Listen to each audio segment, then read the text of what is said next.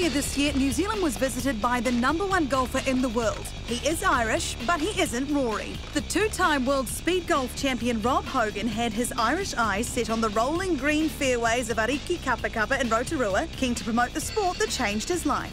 I found speed golf in 2008 and I immediately realised it was for me. It was one of those moments, you know. My background is entirely professional golf. I trained for running just to complement my speed golf. I've definitely gotten in better shape. I've lost 20 kg in the last 3 years. So speed golf really is a great workout, and I'd advise anybody that's thinking of trying it just to get out there. The world's fastest man, around 18 holes, believes that whilst the game of golf is a very conventional one, this new incarnation of the traditional game has plenty to offer the purists. Speed golf, in a way, is closer to golf's roots. It distills golf to its purest form.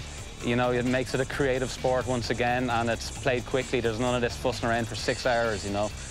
Get your round of golf in and then you can chill for the rest of the day.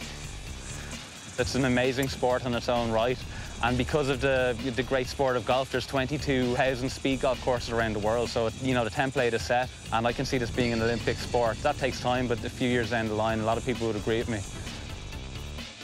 Rob won his second World Championship with a final round of 78, taking him a mere 40 minutes to run the 6,000-metre course.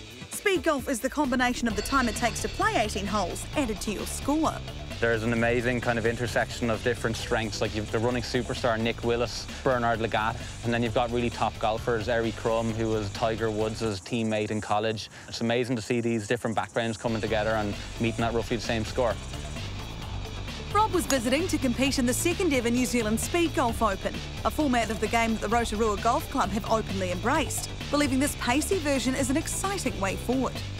We've really enjoyed it. The club members have got in behind it. That shows pretty well from the number of members that have actually turned out yesterday and today to help run the event.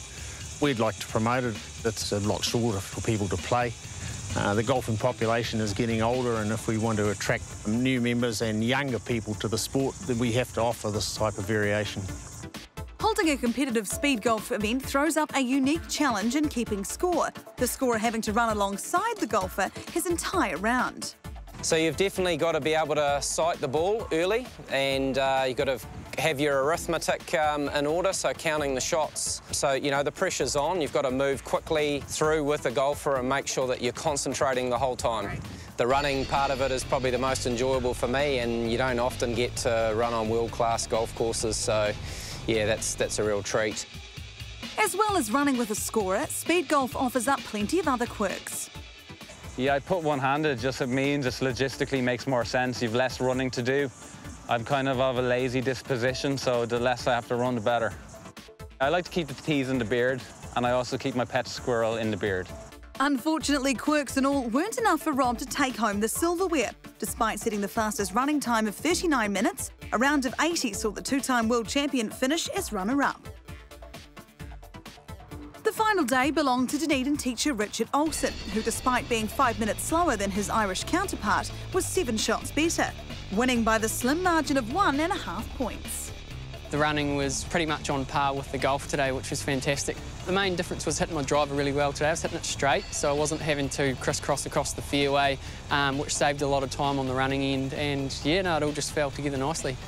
Richard Olsen adding the 2016 New Zealand Speed Golf Championship to his 2007 New Zealand 1500-metre title.